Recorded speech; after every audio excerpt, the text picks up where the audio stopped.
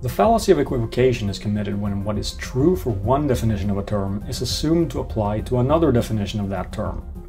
The textbook example is: Premise 1, all feathers are light. Premise 2, things that are light are not dark. Conclusion, therefore no feather is dark. The problem is that light in premise 1 refers to weight, not color.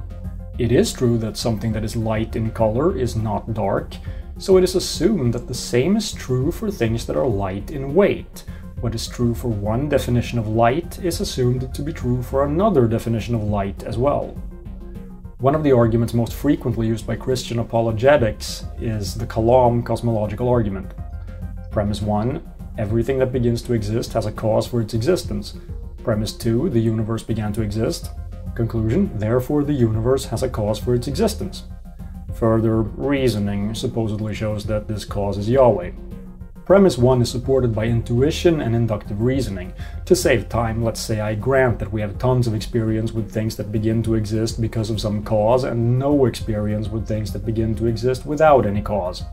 However, whenever something begins to exist because of some cause, a system transitions from one state to another.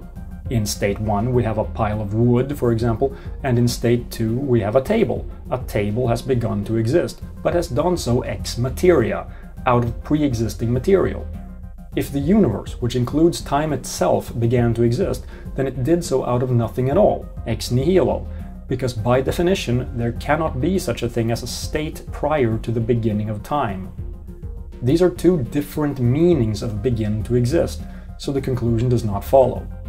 If we write out what we really mean in the premises, we see that the fallacy committed is actually a non sequitur. And that's what an equivocation is. A non sequitur in disguise. I have previously mentioned how possibly possible, as in not known to be impossible, does not really mean possible, and used this to refute the modal ontological argument. The defense against this is to state that premise 1, just like the rest of the argument, uses the S5 axioms of modal logic, one of which is that possibly possible implies possible. That's true, but only using the definitions of modal logic, and not known to be impossible is not the definition of possible in modal logic. Using this defense only leads to an equivocation fallacy, because if we grant premise 1, we are definitely not using the definitions of modal logic, which the rest of the argument relies on. A word of warning, an equivocation is when you change the definition of a term during an argument. That's a fallacy. To use a different definition when responding to an argument than the one used in the argument is not an equivocation, but it is a fallacy, specifically a straw man. However, it is not a fallacy to redefine a term as long as the new definition is provided and used consistently. A definition is nothing more than a declaration that in this context this term will be used to refer to this concept. When assessing an argument that uses a redefined term, what matters is the new definition, not the commonly accepted one. That's not what that word really means, will never work as a refutation of an argument that holds up given the definition used by the speaker.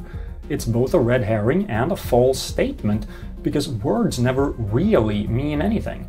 A word means whatever the speaker wants it to mean. Don't bother opening a dictionary.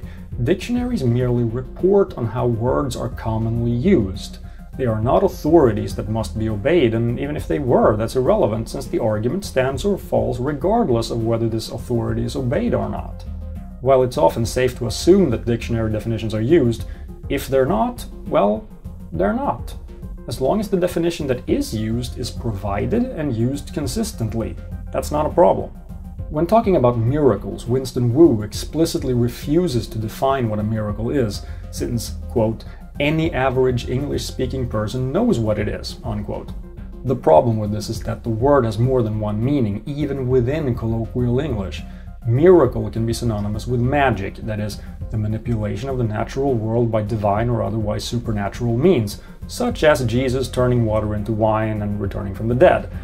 But it can also mean unlikely fortunate event, as in, it's a miracle that I won the lottery just when the bank was about to take my house.